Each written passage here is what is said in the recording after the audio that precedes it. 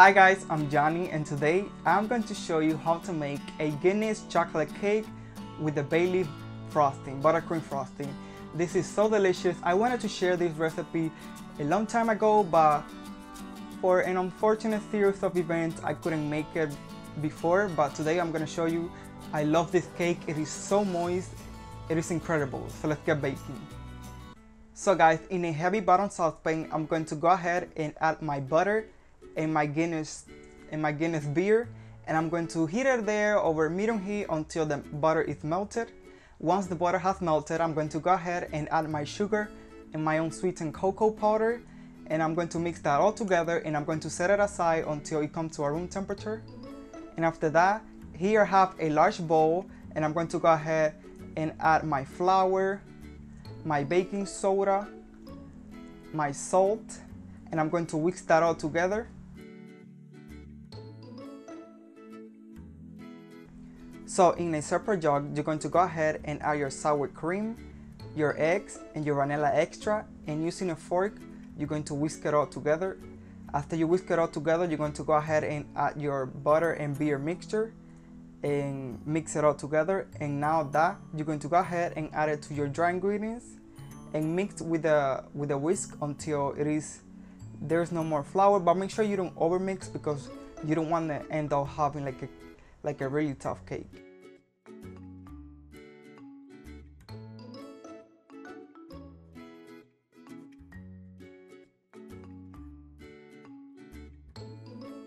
Here I have two cake tins. These are 6 inches that I place some parchment paper in there, and I'm going to go ahead and divide my batter evenly into my cake pans, and I'm going to bake them for like 40 to 45 minutes or until a toothpick inserted into the center comes out clean. So guys, while my cakes are in the oven, this is the perfect time for me to make the bay leaf buttercream frosting. So here in the bowl, my stand mixer, I'm going to go ahead and add my soft butter, and I'm also going to add my powdered sugar. So I'm gonna try not to make a mess here. Okay, let me see. I'm gonna add all my powdered sugar, and I'm gonna mix that there until the butter is incorporated with the sugar. So guys, once your mixture is looking like this, as you can see, it haven't even formed a dough. I mean like a frosting, because now we're going to add the bay leaf. The bay leaf rum, so we're gonna add a couple tablespoons of that, and then the frosting is gonna get combined. It's gonna get nice and creamy. So because if you add too much butter, what tends to happen is that the consistency of the frosting is too very soft. I tried before, and that's what I had the other day. So I'm gonna add my bay leaf in there, and I'm gonna keep mixing. So I'm gonna add a couple tablespoons until we form a buttercream.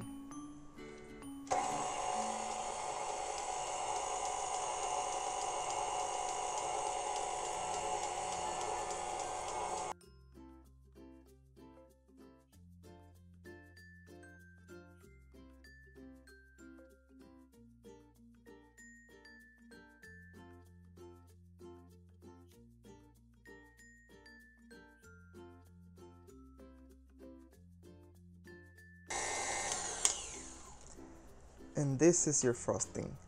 As you can see, it is nice and creamy. It has nice consistency. So I'm gonna allow my cake. I bake my cake for 45 minutes, and I'm going to allow them to cool completely, and then we're gonna frost them. So now put it in the fridge until you're ready to use it.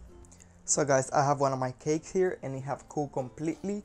And what I'm going to do, since this is nice and high, I'm going to cut it in half.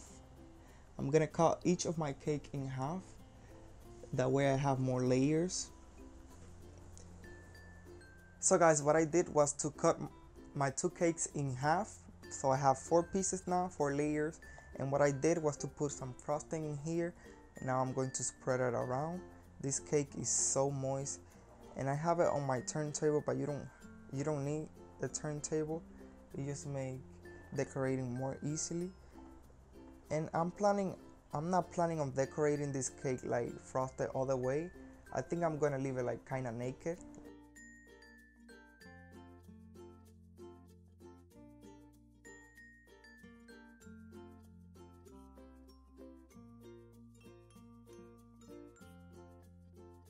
So guys, I really hope that you enjoyed my recipe for Guinness chocolate cake with the Bailey buttercream. Give it a go, let me know how you like it, and I see you next time. Bye bye.